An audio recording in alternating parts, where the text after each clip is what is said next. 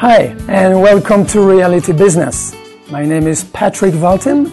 I am a Herbert management coach and trainer, and I've been training over 100,000 people in the last 24 years on the subject of management, leadership, sales, marketing, personnel selection, etc.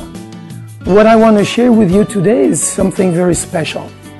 As a business owner, your most obvious challenge for your business is to ensure that nobody needs you in your business. That would be, I think, an ideal scene if you could do whatever you wanted to do in life and you had your people working for you and being dedicated to work for you. So I want to show you something that I have observed over the last few years, especially considering the recent economic crisis and economic challenges that the world has been knowing. You probably have heard of this concept called the product life cycle. And if you remember anything from school, the product life cycle says something like this. When a new product is being introduced on the market, it goes like this. Usually it goes like this, and then at some point it will tip off, and depending on what you do or you don't do, the product sales volume could go up or could go down. So here you have time,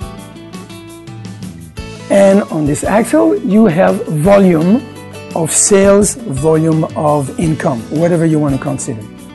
So this is a typical life product cycle. It grows very fast, it grows less fast, and then of course, because of being triggered by the success of the product, a lot of competitors enter into the market, and because of the competition, that product could either go down or get flat, and if you are smart, you could do something to make it go up. So what I want to show you is how does this product life cycle could apply to your business. That is what we are interested today. If you really look at that graph, many businesses actually go the same way. And I have found out by personal observation as a consultant that for many businesses, there are 4 stages. And it does follow this trend. And let me show them to you. Stage number 1, stage number 2, stage number 3, and stage number 4. Now, I am not saying that this is your business, all right? I don't say that your business is going to go that way or has been going through that trend. But per observation, a lot of businesses do. And the reason why I want to show this to you is because with the Herbert management system, we want to make sure that you will be able to go like this. That is the ideal scene. I hope you will agree with me on that. And it is very true that in my last 24-25 years experience with the Herbert management system, there is no reason why you should go down.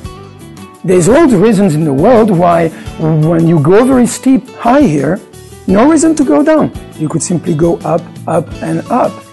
So let me tell you, in order to make sure that you go up this way and not down, what do you need to understand? Well, you see, stage number 1 is of course very interesting. I always ask the question to my clients, before you started your business, did you have enough money? Did you have enough capital to start with your business?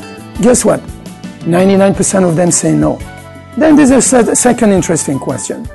And the question is, before you started your business, if you can recall, had you made all the marketing research that was needed? Did you know exactly who the competitors were? And did you have in mind your exact unique selling proposition? Did you know exactly what would be your competitive advantage? Guess what? 99% of them say no. And yet you will find out that most of them, they did survive. And if you recall when you started your own business, probably what happened is you did went up. And you did not have all the marketing research, you did not have all the money in the bank, but what happened? You made it go right. Why did you make it go right? And most employers, most business owners, they don't realize this. They simply forgot. The main reason that you went up with your business was you. And if you recall, that stage, I call this a stage number 1, I call this the fun stage. If you remember when you started your business, you were working very hard. Actually, you did not even think of going to sleep. You were so excited to make things go right. you were the main source of success. And the main thing that you were having your attention on, you had most of your attention on the future. And I'm sure you can recall that. So then eventually you went into stage number 2. And that stage number 2 is very interesting.